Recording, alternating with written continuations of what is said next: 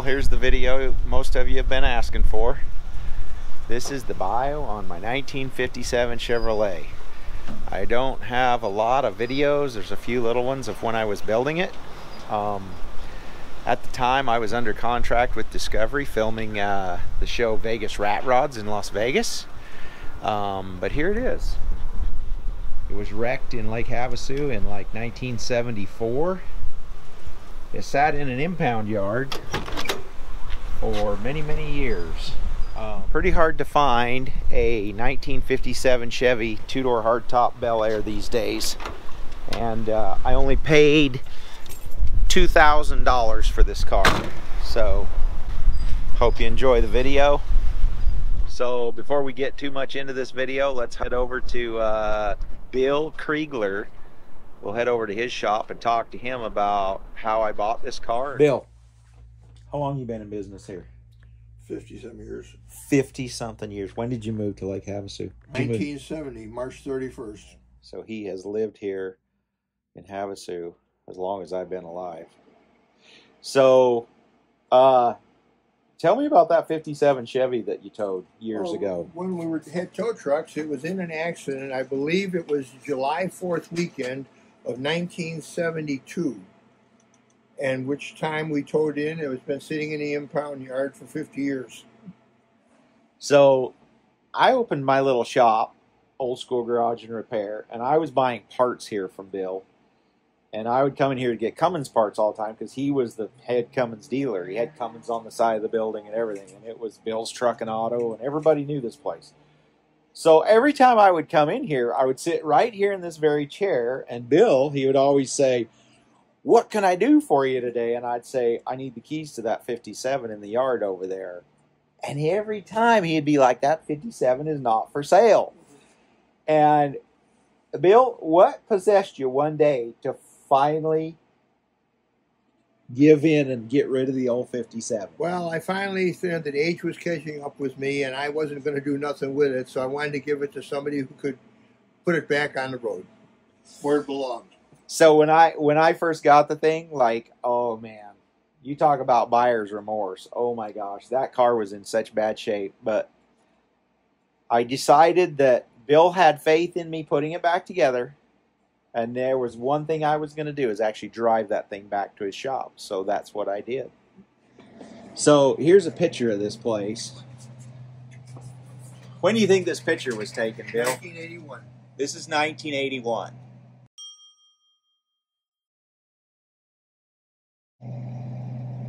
Yeah. That picture, it's hard to see, but in that picture, that car is actually sitting right here in the corner of the yard. Alright, so here's some really crazy details about the car. When I got this car, this right front fender, you can imagine, was this long. That's how far this was pushed back. If you look really close here at the body, you can see where the fender actually hit the cowl. It's still bent up pretty bad. The dash was buckled. This door, I had the original passenger door and it was completely buckled in half. So this side of the car actually took the brunt of all the damage when the car was wrecked. But imagine that front fender being 2 feet long. The frame itself was actually pushed clear back. This tire was right here when I got the car. After I got the car home, I had buyer's remorse. I mean, like the worst buyer's remorse you could ever have on a vehicle. Originally, I thought I could make a race car out of it. I thought I could salvage this or that. And as I got looking into it, I realized it was going to take a lot of parts and a lot of cars to put this thing together.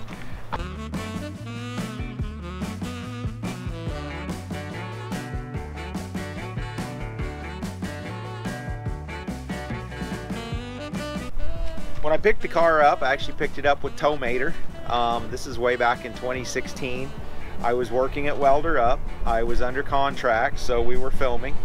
I was going back and forth a lot, but I had this project going on the side in the garage.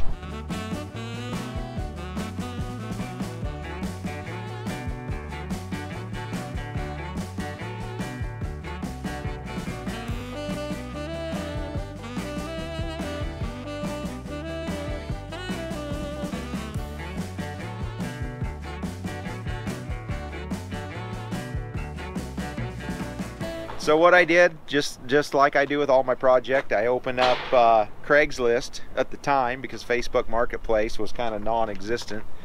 So I come across an advertisement for a frame, and it was $300. So I get a hold of the guy. They're in Deer Valley. It's a father and son project.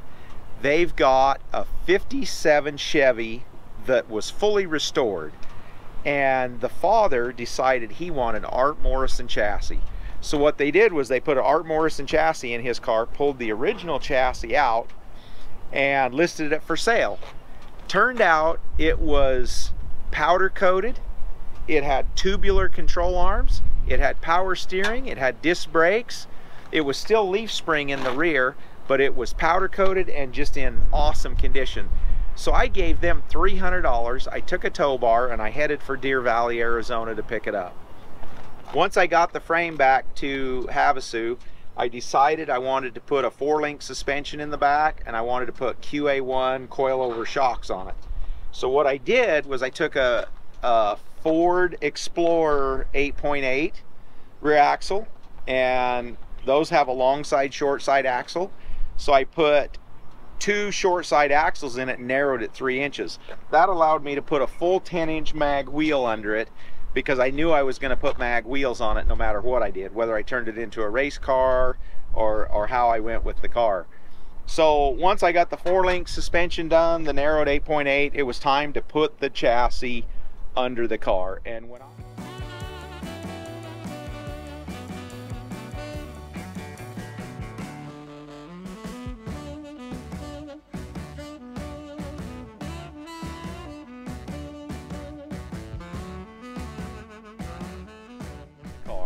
I started putting the chassis under the car, it told me a lot of things about the car. The entire body of this car is racked 3/4 of an inch. So it twisted the frame when it hit that. It almost pitched the back window out. This is the original rear window. The rear window's never been out of the car, and I used it as a gauge when I pulled the car back. So what I did was I bolted the driver's side of the body down, then I hooked my forklift up, and I had come-alongs, and I had metal jacks, I had a porta-power, and then I had a come-along hooked between the A pillar and the B pillar, because as the car was moving, it was basically opening this gap up, and this door didn't fit. So I had to pull this part of the car with it to keep it going. And these 57s, they're not very good in an accident. They move very easy. I was developing cracks up here. This was splitting out.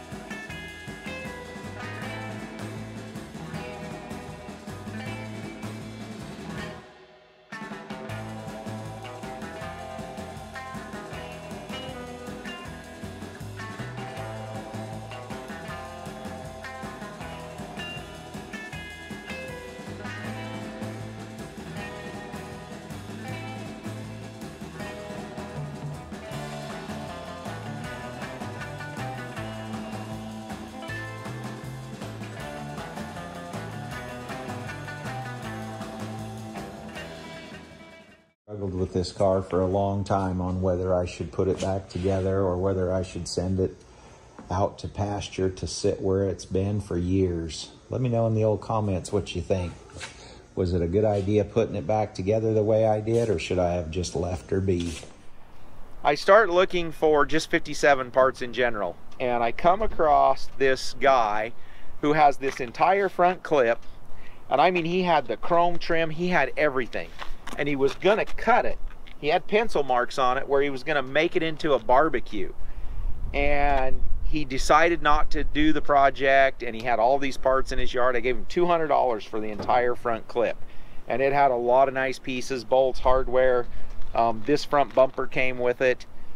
Some of the other trim on the car, as I was putting it together, I found it locally here from shops that were redoing these cars. There was two 57 Chevy projects going on in town, and they were basically old restorations that were being freshened up. So I was able to buy a lot of the trim and basically all the glass with the frames. This window's broke because this door doesn't shut very good. You have to slam this door extremely hard because the car's so messed up. But I kind of like the broken glass. I think it's kind of a cool character thing. On this rear quarter panel right here, this was like a nightmare on the car. It was all cut out. It was bashed in here. A lot of the problems were in this area of the car. Well, I couldn't find an original quarter panel for a two-door hardtop Belair. I could find post car panels, and I could find Chinese panels, but I didn't want to do this much Chinese metal. I did find one car that was in a fire. The guy wanted $2,000 for the car. Probably should have bought it, but it had good panels on it. My friend Ramon at the time found this four-door panel for me in Los Angeles, and my buddy Russ, he was working down there, so he went and picked it up. So this four-door panel allowed me to get at least the car straightened out to where I could put some of the trim on it. And then I did buy the better quality Chinese little rust repair panel for the trim down and fix that. So that was how I did this corner.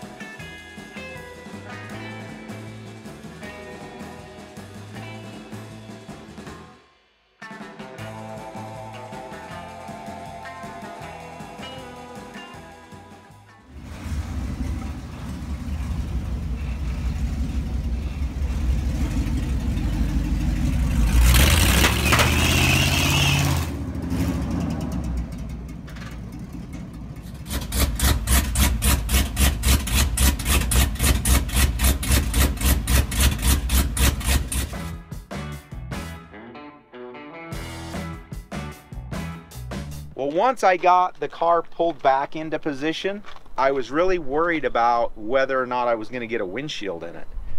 So I called my buddy Steve Barrett. I said, hey, I'm going to have to buy this windshield. The windshields are very expensive for these cars. I think at the time it was $475 for a windshield and the rubber. So I said, go ahead and get it and let's see if we can put it in. So he came over and he sat the windshield in, and he said, you know, if you'll spread the car apart just a little bit, he goes, I think the windshield will go in. So that's what I did. I used to come along between my hoists and I pulled the car apart. And at the whole time, I'm trying to keep the doors closing. I'm trying to make the doors open and close properly.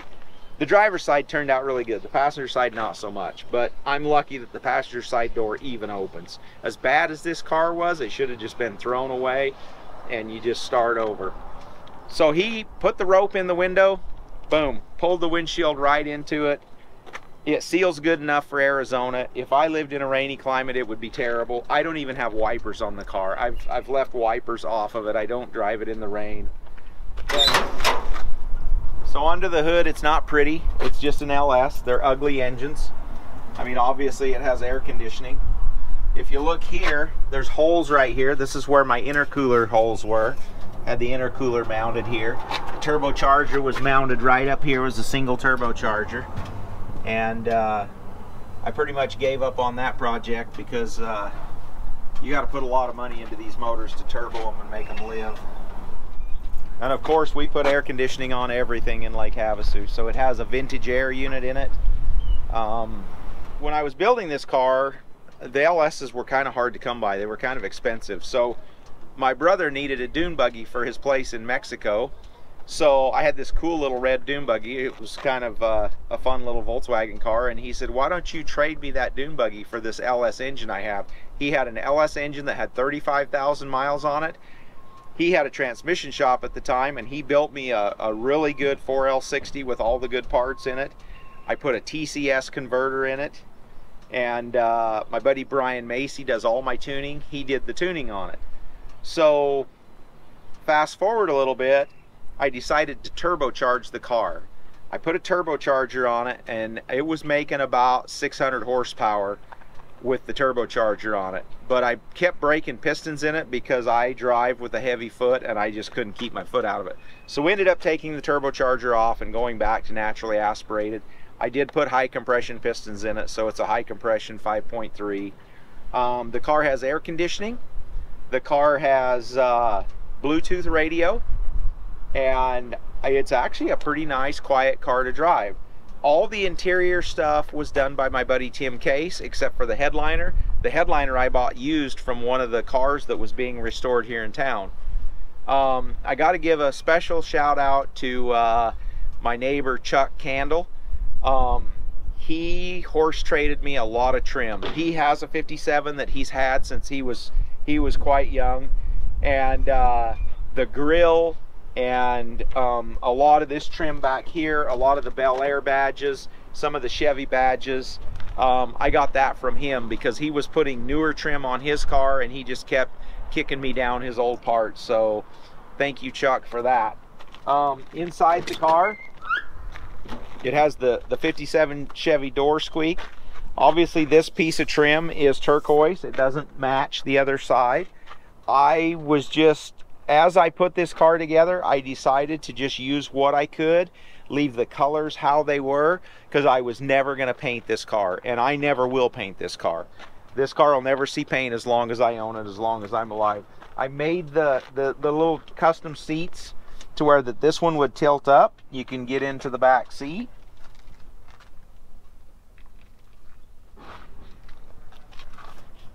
And if you look at the dash right here, the dash is in really bad shape. It's all bent up, and I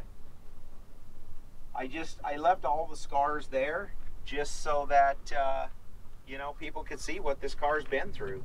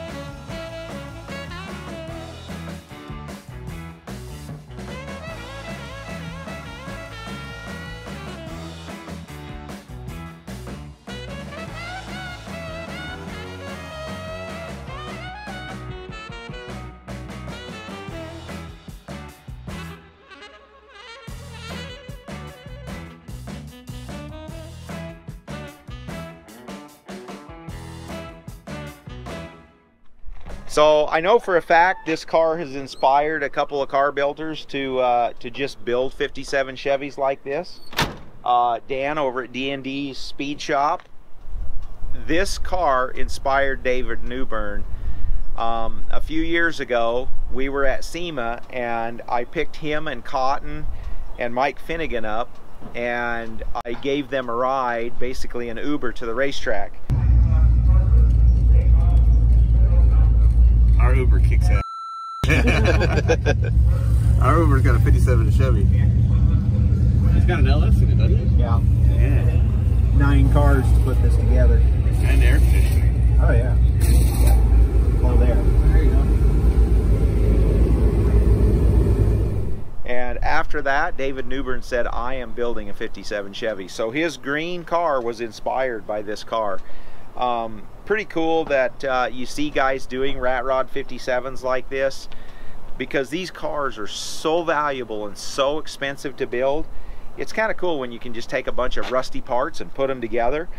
And if you see Dan over at D&D Speed Shop, he takes 4 doors and moves the post and puts 2-door doors on them, and that's pretty cool. I like that kind of stuff. So we're gonna fire it up and take y'all for a ride in it.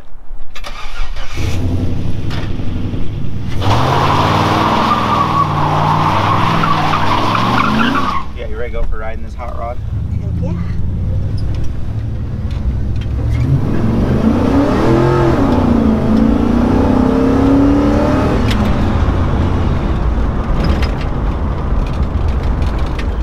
Rattle in the car is the keys. They hit the dash and they just rattle. But you can take them out. Isn't that cool? Yeah, you take them out while you're cruising. Typical old 57 Chevy. By the way, this is our daily driver through the summer. Yeah, I pretty much drive it all the time. It's one of my favorites. I don't know, I like the Ute anymore as well. My VW Ute's kind of handy for going out and picking stuff up, but this car, yeah, you can jump in it and go anywhere. It loves Lake Havasu. It's geared right for it. What's the furthest you've driven this car? I think Las Vegas. Las Vegas is the furthest I've taken it. And it roads pretty good. It's just glides along. We have a bridge in town, and it's really rough. It's got Humpty Doos. Anybody who lives here knows the bridge I'm talking about. This car will take that bridge at any speed, and it just glides across it. You don't feel the car move. Like, it is very stable. So anyway, it's lunchtime. Let's go to In-N-Out and get something to eat.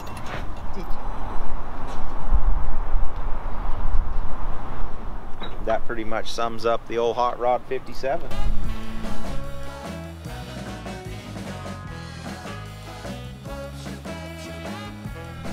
Thanks for watching.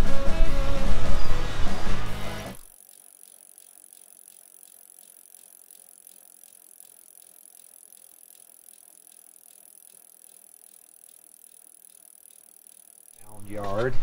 Hi, Rand. Yes, that. Wonder how much that cost. No.